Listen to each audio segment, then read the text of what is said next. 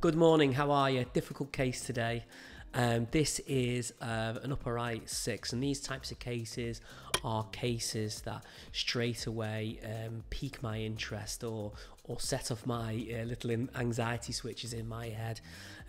This type of case today is something that isn't just like your run-of-the-mill root canal. Okay, so there's a few things when I look at this tooth that make it a difficult case to complete, and also for the prognosis to be good and for it to survive over a long period of time. The first problem with this tooth I'm seeing here, so if we look at the x-ray, we've got this upper right 6, we've got it's got a questionable prognosis, so it's got quite a bit of decay. In the first instance, we're going to have to remove this filling and just assess its restorability. And we can see that there's quite a bit of bone loss around this tooth as well, so that's another thing we need to take into consideration.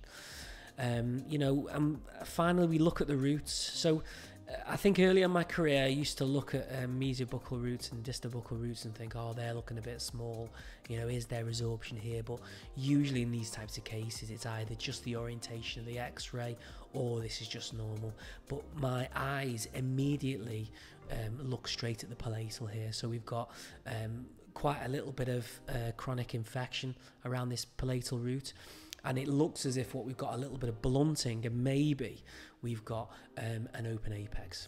So an open apex isn't a major issue for a dentist who likes doing root canal all the time in anterior teeth, because you can see the canal pretty easily, but an open apex in a molar tooth can provide quite a challenge, okay, because usually there's access problems.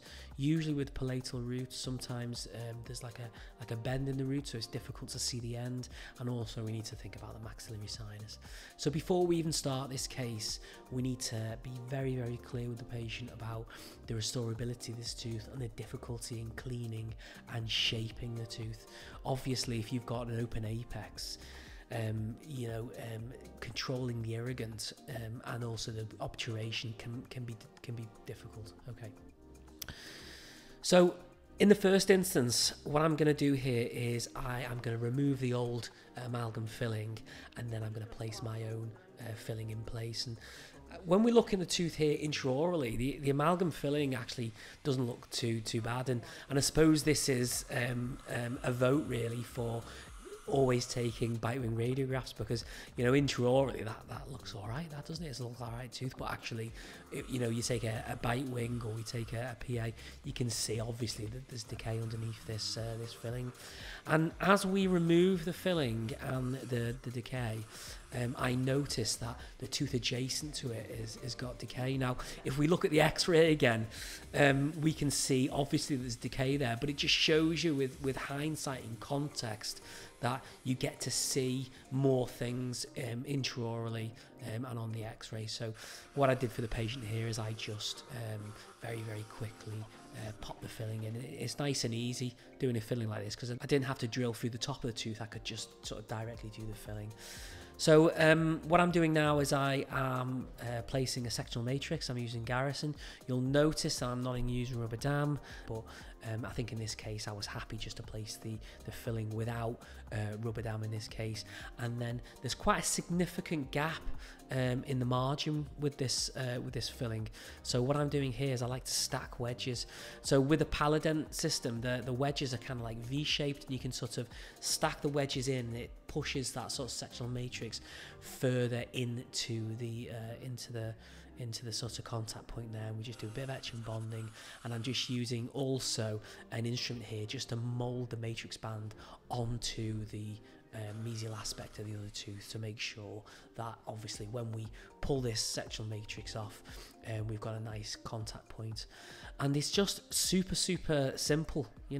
I'm using a flowable composite at the base of the cavity just to flow into all the nooks and crannies, and then I'm just using a normal bog standard composite filling material here, and just like it's like a what would you call this, like a little bit of a plugger, just to sort of mold the composite here into a filling.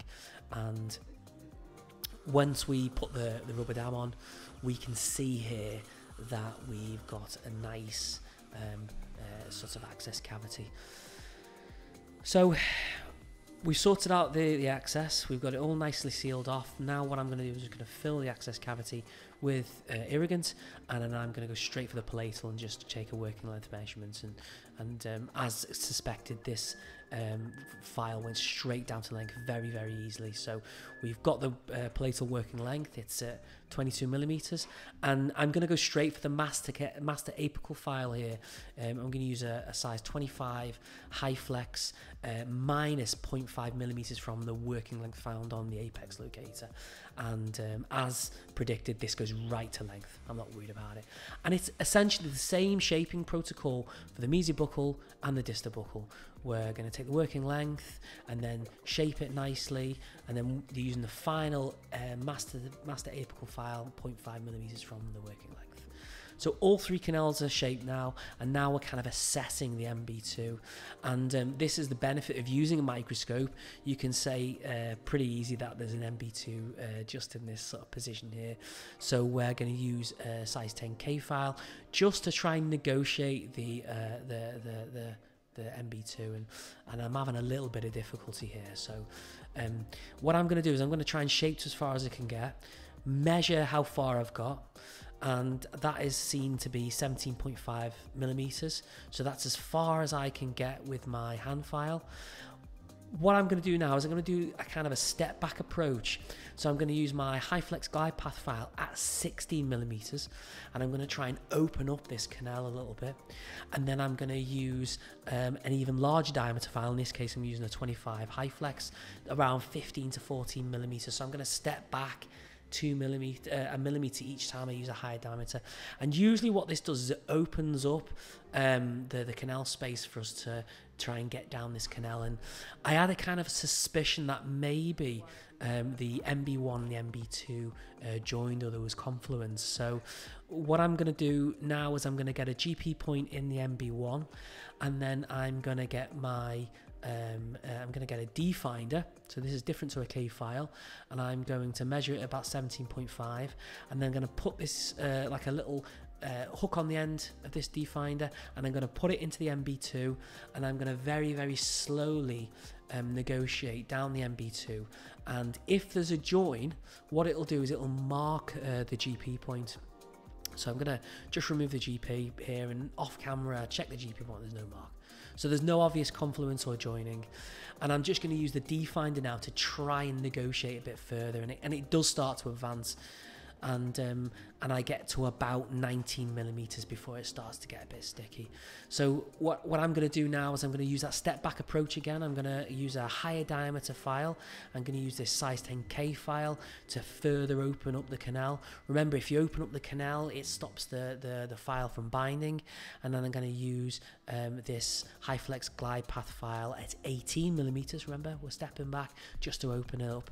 And we're gonna after we've opened up the canal, we're gonna use the size 8 D finder again, and what we find is this D finder is now starting to get to length, and we've got a nice 0 reading on this MB2. So this MB2 has got a 0 reading in 19.5, and we know that the MB2 has got a separate portal of exit to the MB1. So we're gonna shape that using our normal shaping protocol, and we're gonna obturate it separately.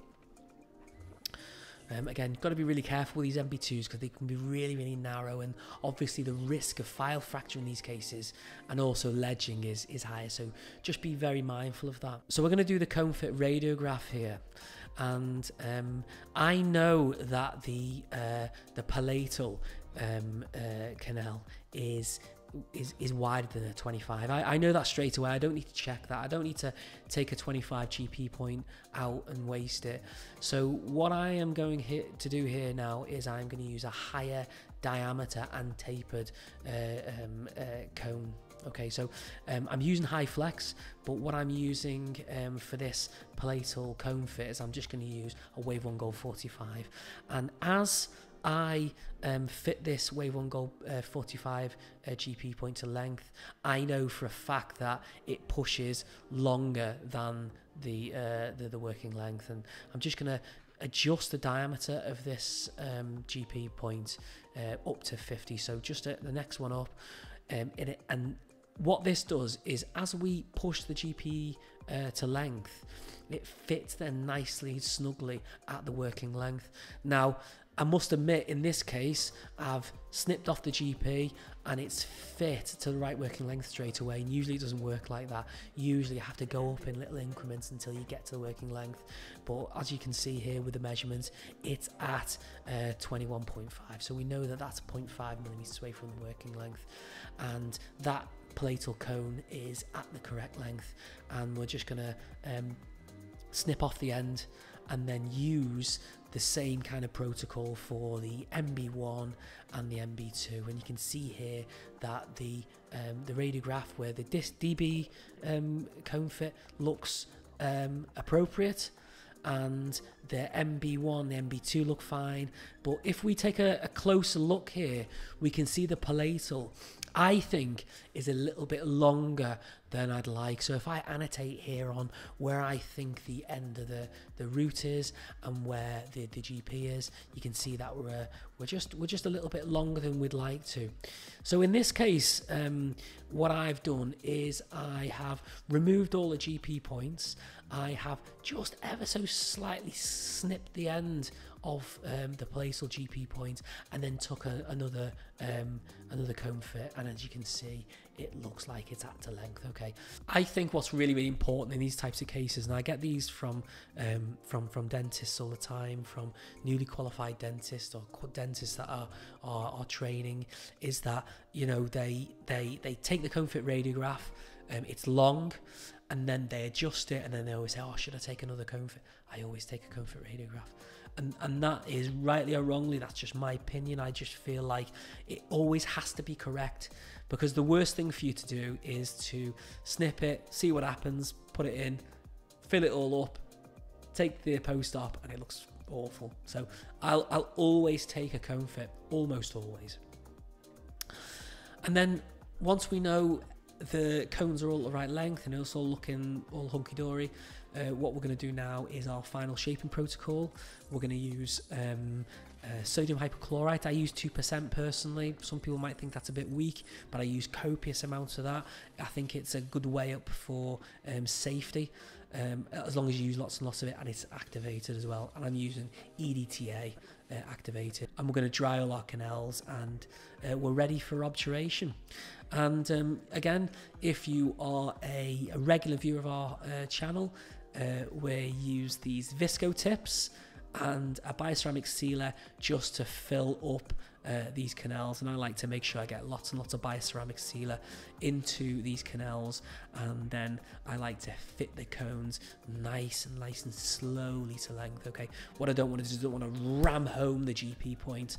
I want to just very sort of gently push it in, and what that helps with is it helps with the sort of you can get a sort of vapor lock with some of these types of bioceramic sealers, and the GP point can sort of bob up and down if you push it too quickly.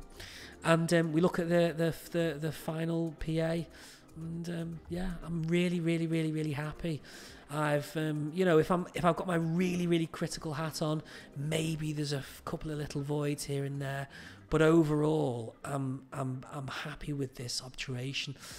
And this is a really unusual tooth, because it's got two problems at the opposite ends of the spectrum. So we've got a very wide open palatal canal, and then we've got the mesiobuccal canals, which is like super narrow. And this is why you need to not sort of, when you approach root canal, you don't want to have a one size fits all kind of approach, because what works with really wide open teeth don't work with very sclerosed or calcified canals or small canals, and vice versa essentially. You know, there's an argument to say maybe the DB is short, but again, if you're a regular viewer of my channels, you'll notice that this has been checked with an apex locator, and I would suspect, or strongly suspect, that this is at the working length, okay, because there is always that discrepancy between the working length, or the anatomical apex, and the radiographic apex. So I'm really, really happy with this case. And there we have it. So if you have any questions or any criticisms, if you think you should have done this case a little bit differently, please comment in the section below. We have a membership program if you're interested. The membership program gives you access to exclusive content, and it also helps with the running of the channel, and it just shows you support. And I will see you next week with the next exciting video. Okay, bye bye.